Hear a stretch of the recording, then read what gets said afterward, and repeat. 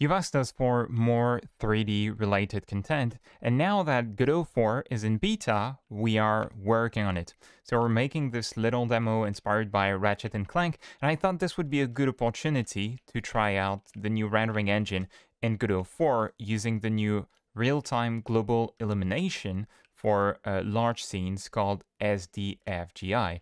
This is what we'll explore in this video. Let's get started with the global illumination turned off. The main settings I have in this scene are shadows turned on my directional light, and notice how the shadows look much better in Godot 4 than in Godot 3. This is with the default settings here, no anti-aliasing. And then I have a world environment node. This is a node you use in Godot to turn on post-processing effects, usually. But with Godot 4, this is also where you will turn on the global illumination SDFGI. Just a quick mention that this scene uses volumetric fog already, which allows us to wash out objects in the distance and give the image a bit more depth. Now, I'm going to turn on SDFGI and look at what happens.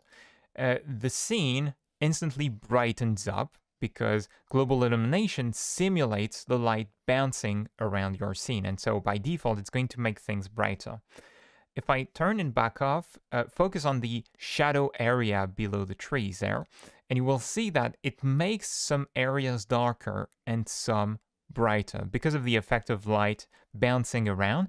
In some places, more light is going to arrive, and near the rocks, because there are more objects occluding light, it's going to give you some more darkness. So this is the effect of SDFGI. Another place to focus on is the robot here. Look at the shadow area.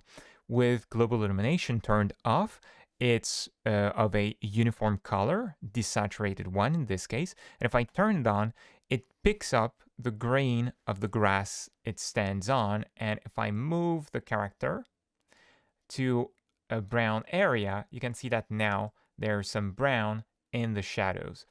This is what you get with the global illumination.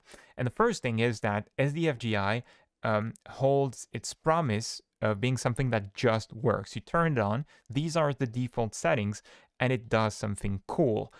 The scene is a little blown out, so typically when you turn it on, you want to tweak the tone map settings, which you have to tailor to your game's brightness and everything. So I'm going to lower the exposure so the image is not so bright, and I'm going to change the white point to add a bit of brightness in the brightest areas. I do that by lowering the white point. There you go. So now we have a bit more balanced image. Now, this is not where it stops.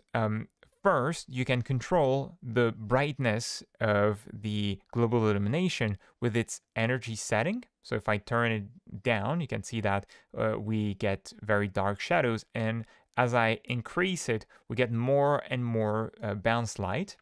I'm going to set it back to 1 to the default. And then I can change the bounce feedback. If I lower it or increase it a lot, you can see that it brightens only certain areas. Let's look at what these are by going to the lighting display. There you can see that with SDFGI turned on, we have some green, we have some brown in our lighting information. I think that if I play with the bounce feedback in this mode, we're going to lose a bit of the saturation, but you can see more clearly what it does. It tends to brighten the shadows as you increase it without affecting the occluded areas as much, like the part below the trees. Okay, let's go back to the normal display and look at other effects that combine with SDFGI at the performance cost. The first one is SSAO, Screen Space Ambient Occlusion. This is going to add shade to the areas of contact in your game where geometry is close to other meshes. So it adds a bit of shadow at the base of the grass, for example, and it makes the geometry feel a bit more like things are touching.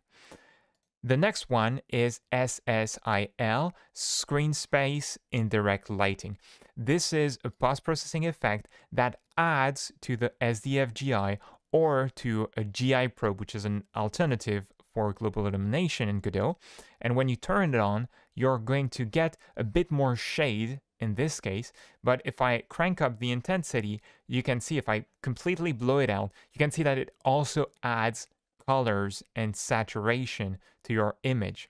So you can play a bit with the intensity to add a bit more occlusion as well to the scene, but also a bit more warmth in some areas where light reflects between two surfaces. Note that this comes at a slight performance cost, or not so slight actually, but we can't talk too much about that yet because this is still a development version and the lighting hasn't been fully optimized yet.